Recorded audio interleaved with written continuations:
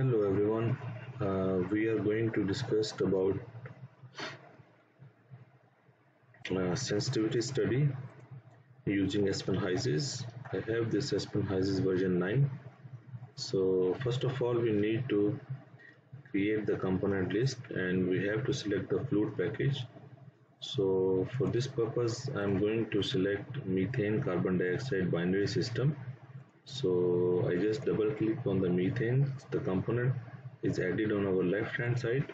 The second thing is carbon dioxide. I just type carbon dioxide in this search box and press enter. So both component has been added. The next thing is Flute package. Click on the Flute package. We need to select the appropriate Flute package. For this binary system, I am going to select the Peng-Robinson. Once I click on the Peng-Robinson, as you can see, the block turn green. Okay, this bar turns green. So now, and another thing you can observe is all our inputs are now marked with the blue tick, which means that we are ready to go into simulation environment. So we just click on simulation. So this is our palette. Okay, so here you can see this blue line represent the material stream, the red line represent energy, and we have different units like separator, heat exchanger, columns. Okay, so anyway, I'm going to just click on this material stream. Once I bring the cursor here, so I have to click it again. Now you can see our air material stream is inserted, but it's not yet turned dark blue, which means that we need to insert the values for this material stream. So I just double click this material stream. Okay, we can change the name. So the next thing is we need to insert the temperature. I just put the temperature 20 degrees C. Here you can change the unit of once the temperature has been inserted. The next thing is pressure. So I select 40 bar. Okay, molar flow I select 1. So the next thing is composition. We go to the composition and we take methane, double click on methane 30% and carbon dioxide 70%.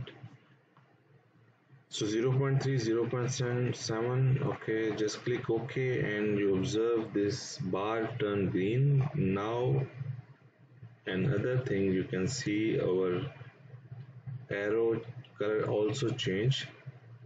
So now we want to observe the effect of temperature and pressure. Okay, one way is you can directly insert the temperature pressure both here.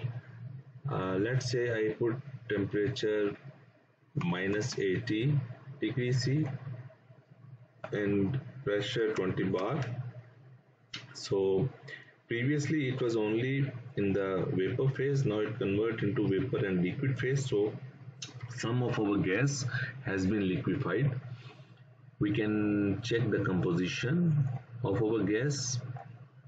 So at these conditions, the vapor phase has more methane, 90% almost, while liquid phase has more carbon dioxide. Carbon dioxide liquefaction temperature is very high as compared to the methane. So that is why at these conditions our more carbon dioxide turn into liquid. So we again can change this temperature. Okay, so once we change the temperature, you observe all the values will be changed. So this is the one way we can do this kind of the study. We can observe by manual inserting the values. Okay, another way is, let's keep it on our original 20 and 40 bar. Okay, so another way is to do this one. is a case study. So we just click on the case study, and now we add one case study. Okay, so as you can see, there are two boxes. One is with the independent variable, the other one is the dependent variable. So our independent variable in this case are temperature and pressure. So we just find the variable here. There are two boxes. One is with the input, which is already checked. Okay, so I'm going to find here. First I need to select this feed. So this temperature, I select this temperature and moves to the selected box. So the next thing is pressure. So again, now our independent variable for input has been selected. The second thing is the output. So output, I am more concerned about molar. Okay, uh, molar composition, molar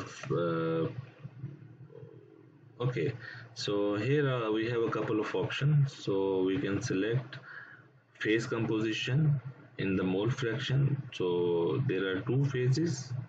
I'm going to select liquid phase. We have CO2, and so we just select the CO2 and methane for liquid phase. Similarly, we are going to select carbon dioxide and methane for vapor phase. Okay, and other thing is we can also check that what will be the phase fraction. Okay, so we can select liquid and vapor. Even we can select the solid phase as well, because at very low temperature the CO2 turns into solid. Okay, so once it is selected, it's done.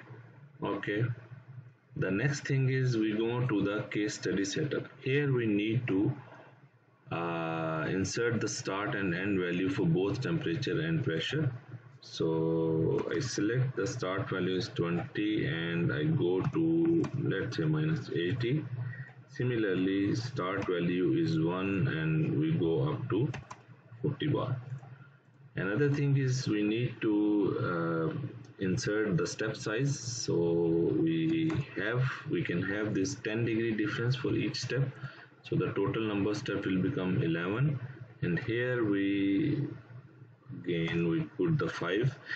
We need to change the unit because it's in by default in kilopascal. So I just change the unit. Now 8 step. So once everything is okay, now we are going to click the run button. Okay, so once we click the run button, the simulation has been done. So we can get the results in this by clicking this tab. So these are our results.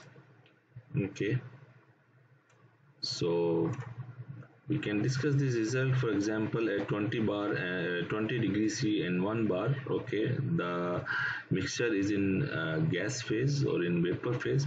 So that is why there is no liquid phase for both methane and carbon. There is no composition, of course, if there is no liquid phase, as you can see here.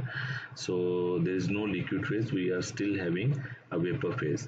So if we go down, we can check at what temperature and pressure our gas turned into the liquid. So this is the first one. Okay, so minus 20 and 31 bar, our gas turns into the liquid, but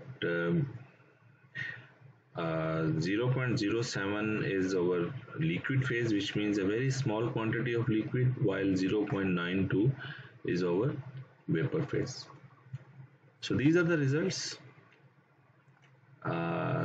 We can even send the result to Excel. Okay, let's have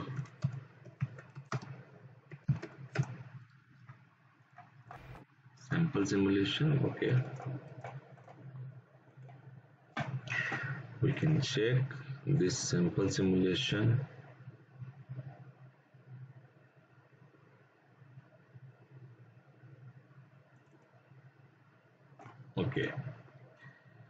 Okay, so these are our results.